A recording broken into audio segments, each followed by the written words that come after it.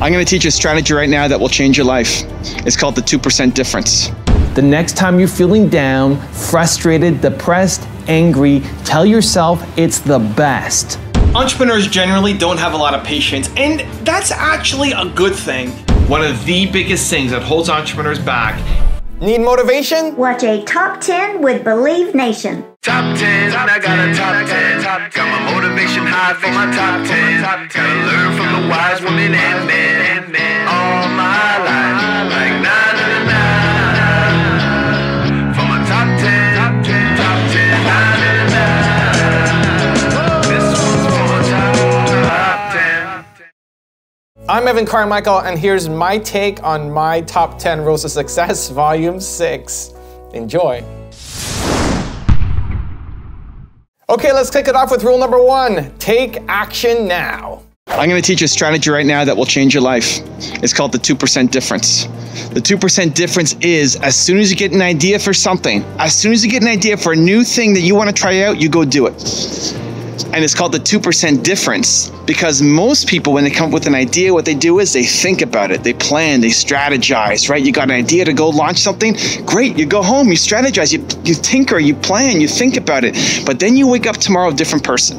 You wake up tomorrow a different person. You were feeling bold yesterday, you came with this great bold vision for yourself, amazing, you're feeling on top of the world yesterday, you wake up tomorrow a different person. And then you don't do anything about it. Maybe you research a little bit more and then that idea is dead. I believe that the decisions that you make when you're feeling bold, unstoppable, and confident are actually the right ones for you, and then your head talks you down from doing them. We just don't live in the land of bold and confidence 24/7. We spend 1% of our life, if that, feeling bold and confident, and the other 99 feeling scared and afraid and back down to where we were before. So the decisions you make when you're feeling bold and confident are the right ones for you. And therefore, the first step you need to take is not planning, is not strategizing, is not thinking, it's action. The 2% difference. What that means is instead of going home and strategizing and planning on how to get to 100% of your goal, build immediate momentum on how to get to 2% of your goal. Focus on taking action to get 2% of the way close to hitting your goal. And then that momentum will carry you forward to helping you get through to the rest of the 100. So here's an example. I'm filming this from Las Vegas. I'm on this tour right now. I promised Nina, I made a decision. I'm going to take Nina to every city in North America with 1 million+ people. That was the goal that I had. Great. Most people would go home, start researching, thinking how many cities are there in North America with 1 million+ people? How are we going to do it? Nina has a full-time job, on and on and on and on about all the reasons why you're not going to be able to do it. And you start planning and strategizing. Great. No, that's not the way to do it. Because you'd wake up tomorrow a different person and say, I don't know about that goal. I can't do that. And you start talking yourself down from it. So while you're feeling the boldness of it, when you're feeling capable, when you actually feel capable of accomplishing that goal, you go off and you do something. So I said, great, this weekend I'm going to go to Boston. Nina had never been to Boston, so this weekend we're going to go to Boston. And I messaged her to say, Nina, I've decided I'm going to take you to every city in North America with 1 million+ people, and this weekend we're going to go to Boston. Turns out there's 50 cities on the list. I don't know how I'm going to get to my 50 cities yet, but I can hit one, and that's 2%. If you cannot get to the first 2% immediately, you will never get to the 50, you'll never get to the 100. It's just never going to happen. This is the problem for most entrepreneurs. You plan too much, you strategize too much, you think too much, you're too smart. We're smart. And so you find really smart reasons why you can't do something. You're a perfectionist, you're worried about putting something out before it's ready, and then you never release it. The people who I've met on this tour, I feel so bad for them. It blows my mind of people who've waited decades plus to move forward on their idea. That idea that you have, that you're sitting on, you need to go do something about it right now. That's the difference. There are dummies who are winning in your industry, who don't have as much intellect as you, who don't have as much passion as you, who don't have as much of a heart and a cause of wanting to do something good to serve as you do, and they're winning and you're not. Why? Because they're actually off doing the work and you're sitting on your couch at home strategizing, researching, planning, thinking about it, and being too afraid to go off and take action. And so the 2% difference, the next time you feel yourself coming up with an idea, and we get ideas all the time, you get an idea, train yourself, idea, Trust that it comes from somewhere, right? That idea comes from somewhere. Don't judge it. Don't be critical of it. It came from somewhere. You have a responsibility to do something about it. Idea to action. Idea to action. Train yourself. Idea to action. You thought of something today? You thought of something in the shower? Great. Idea to do something. Idea to action. The 2% difference. Stop planning your way on how to get to 100% of your goal and figure out what can you do right now, today, immediately to get 2% of the way. Start applying that principle. It will change your life. Rule number 2, change your mindset. I'm going to give you the most important strategy that the next time you're feeling frustrated, you're feeling defeated, you're feeling like giving up, will save you and help you find that inner strength and next gear. Here it is. Tell yourself it's the best. The next time you're feeling down, frustrated, depressed, angry, tell yourself it's the best. Because now this is your chance to show yourself and the world what you're made of. The next time you're stuck at a red light and you're frustrated and complaining, it's the best. The next time you're working out and you feel like you're on your last set and your lungs are on fire and you can't push again, it's the best. The next time you're frustrated in business that you're not getting the sales you need and you feel like you're waking up every day and there's no momentum, it's the best. It's the best. This is your chance. This is your chance. You can complain for 7.5 seconds and get frustrated and then tweak it inside your brain to say, this is the best. Why? What does it do? First, it switches your mindset to one of hopelessness to one of resourcefulness. It switches your mindset from one of hopelessness, that this sucks, that I'm giving up, I'm defeated, it's over. Why is this happening to me? Why does this suck? To one of resourcefulness, that this is the best. This is my chance, because you grow through challenges, and this is the next challenge in front of me that I am going to grow through. Rule number 3, change your perspective. Most entrepreneurs can't handle a major setback. You can't. You can handle a whole bunch of little setbacks, a little bit of punch to the face, but you can't handle a major setback. When there's a major meltdown, what do? Do you get back up? Do you find another way, or do you quit? And most entrepreneurs, most businesses will quit. Look at how many companies are still around. Look at the biggest companies in the world. How many of them were around 100 years ago?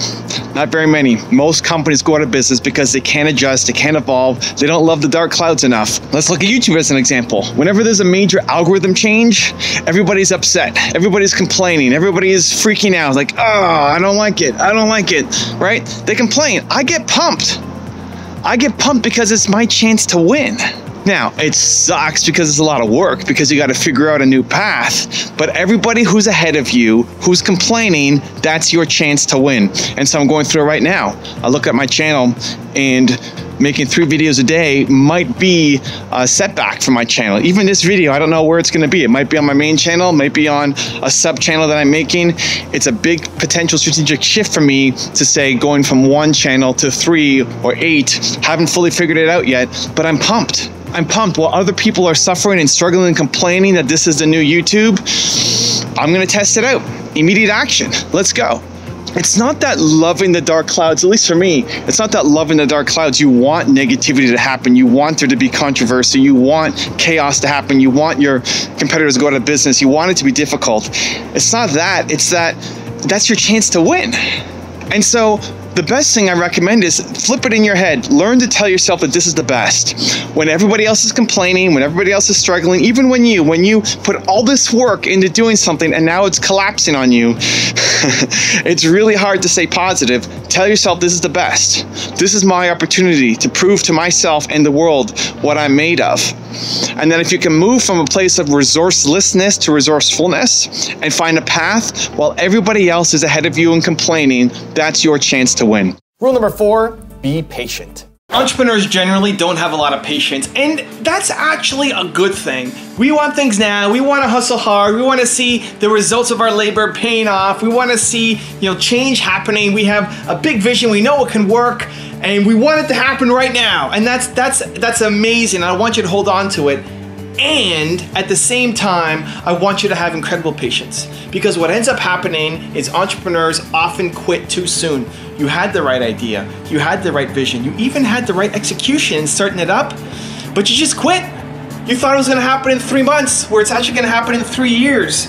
For what you're doing every single day, you need to be applying yourself and close off every other opportunity for 4 years, and then you'll be successful. 4 years ago on my YouTube channel, I had 7,000-ish subscribers. 4 years ago. How did I get here with 1.2 million? By making videos every single day. Every single day. We haven't missed a day in 4 years, and in the past 2 or 3 years it's been 3 times a day, or at least 2 times a day. Just grinding it out. And in those little micro moments, in those micro videos, it's super impatience, right? It's like this video has to deliver, this video now has to deliver, this next one, this one right here has to deliver. There's a lot of impatience to make things happen, and it's knowing that this is gonna take me years to get to where I wanna go. Also, if you want to learn how to build more confidence, check out my 254 Confidence series. It's free, and the link is in the description below. If you're doing work that you love, you're more likely to follow through. You're more likely to do it because it doesn't feel like work, because you love doing it. Surround yourself with greatness. If you want to be more confident, you need to surround yourself with things that make you feel confident. Rule number 5, live your truth.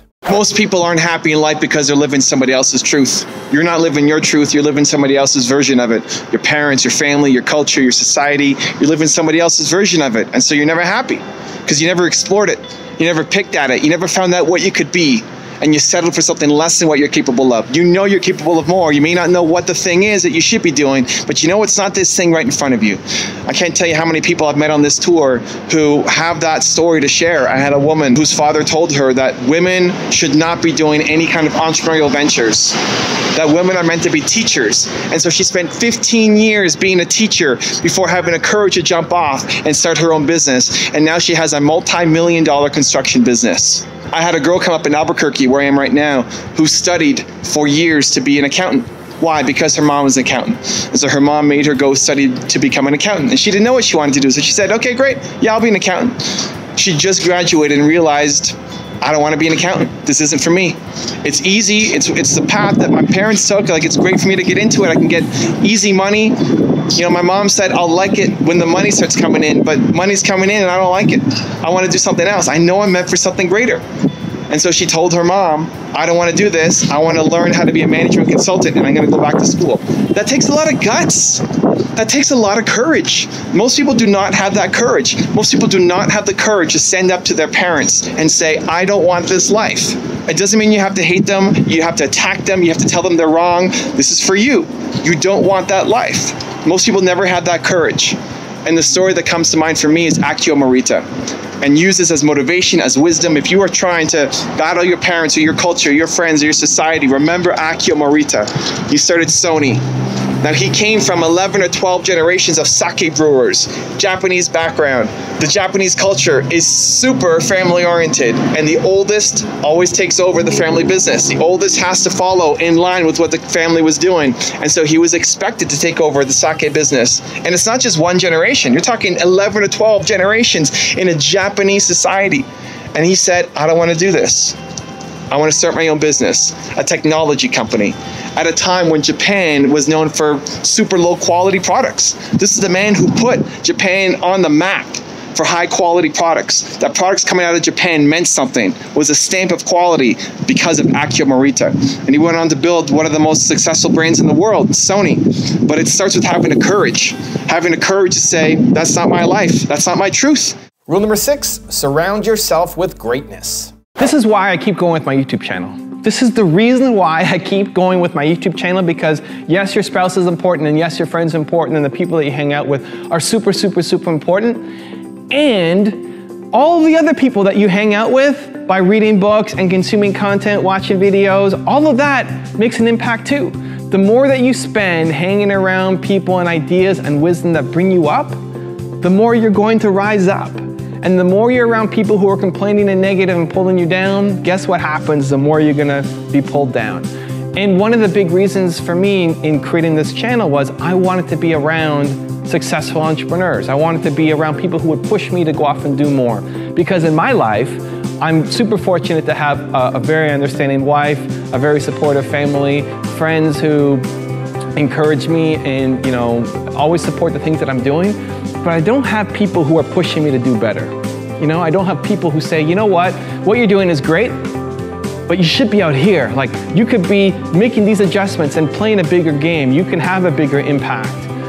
And so I needed more of that in my life. And so my solution to finding it was the videos, was I want to hang around Elon Musk, and I want to hang around Steve Jobs, and I want to hang around Warren Buffett, I want to hang around these people who are thinking on a bigger scale, because the more you do that, the more you ingest this content, the more you're gonna think like them, the more you're gonna act like them, the more you're gonna take these pieces to not only just be like them, but to be the best version of you. Rule number 7, don't try to please everybody. So listen, everybody's going to have an opinion on what you should do with your life. Everybody, your friends, your family, your culture, your society, your community, your customers, online haters, everybody's got an opinion on what you should do with your life. And it's tempting to want to take the advice.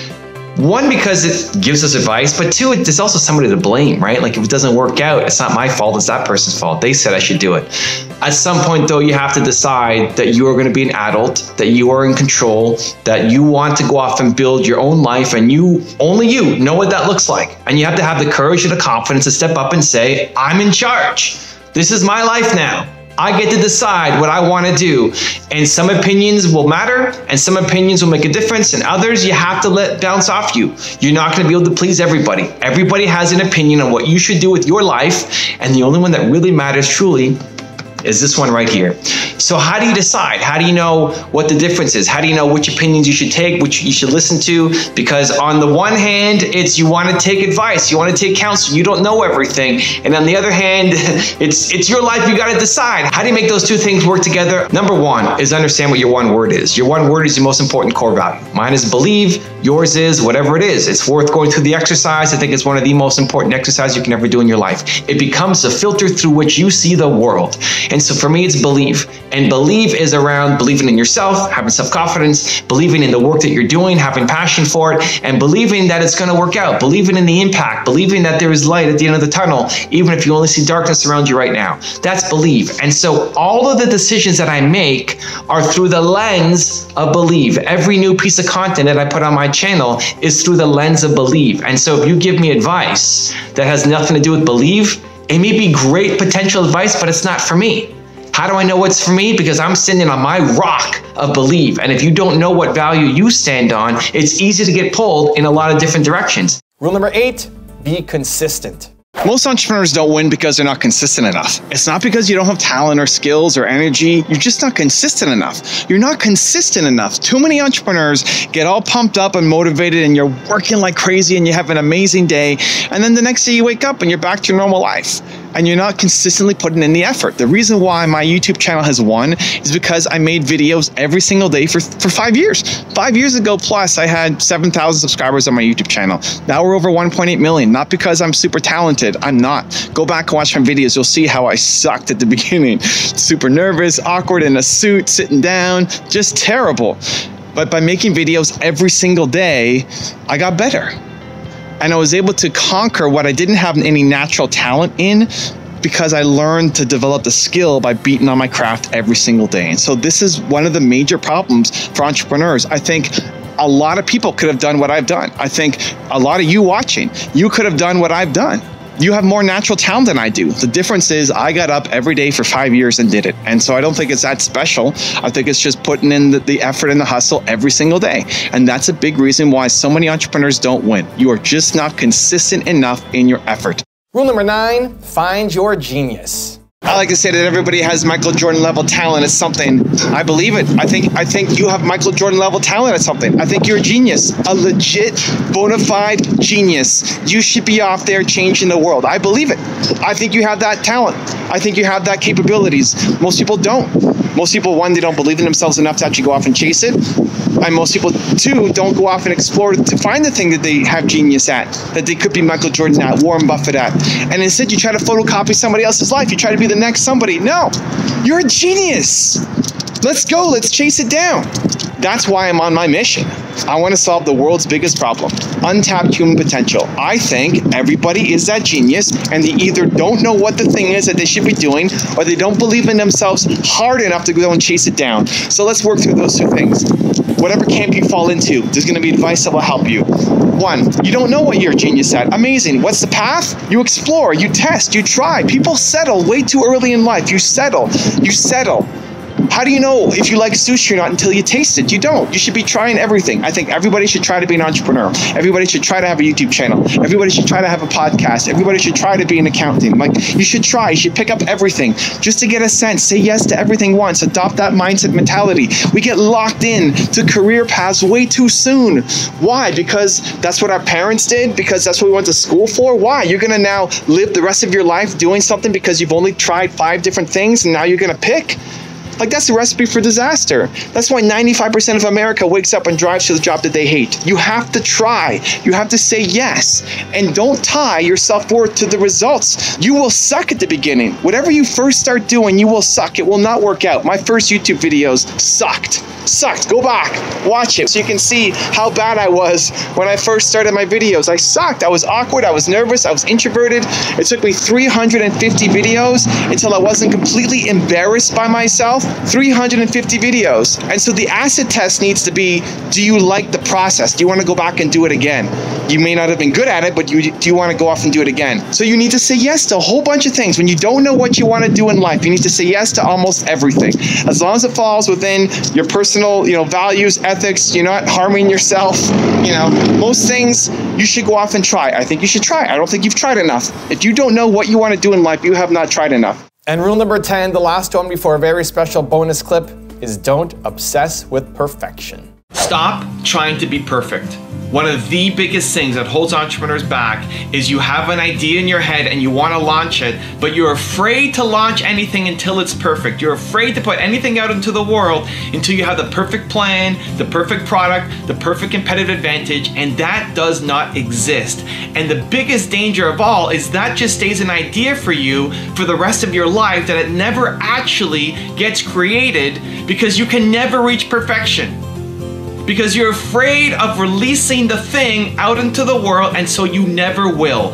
Where everybody who you look up to, the people who've had massive success, any entrepreneur, they released something before it was perfect, they got feedback, they adjusted, they listened to it, and that became the thing that propelled them to massive success. And so you need to move from that place of trying to have everything be 100% perfect before you launch, and just get used to actually creating, actually doing, actually putting stuff out there into the market, instead of sitting on your couch, hoping, wishing, dreaming, planning, strategizing, but never actually doing.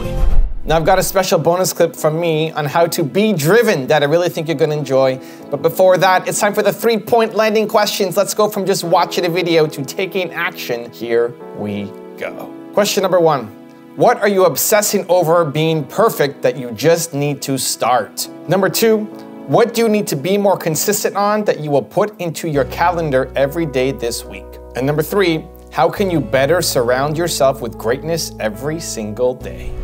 To be an entrepreneur, you have to be a little crazy. The most successful people in entrepreneurship in any field, they're crazy. You're a little bit crazy. You're on a mission that is crazy that most people don't understand. And listening to Elon Musk talk, you think he's crazy. I think he's crazy. It sounds nuts. Like, there's a 70% chance that you're going to go on a one-way ticket to Mars and never make it there and die there, right? It's like, and that's what he wants to do, and he's excited to go off and do it. It sounds nuts, but that's what you need to have as an entrepreneur, because doing the thing, building the business up that you want to build will be so difficult, so crazy, so challenging, that it's that insane drive that gets you there. Like, you have to love doing it so much to have the courage and the passion, the energy to keep going when it's difficult. And for me, I don't want to go to Mars. There's a 0% chance I'm going to Mars. But I love helping entrepreneurs. And I could get lost in helping entrepreneurs. I could spend all day long helping entrepreneurs. And I won't eat, and I won't drink, and I'll forget to go to the bathroom, and I'll have a fever and not even notice it. I'll be sitting there helping entrepreneurs for hours with a burning fever and not even notice it. Because it's the thing that I love doing. And that's what you need to find for yourself as well.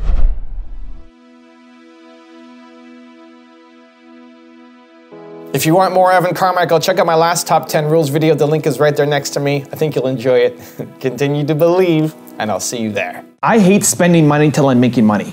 If you do not have money, it's because you are spending your money on things that are not making you money.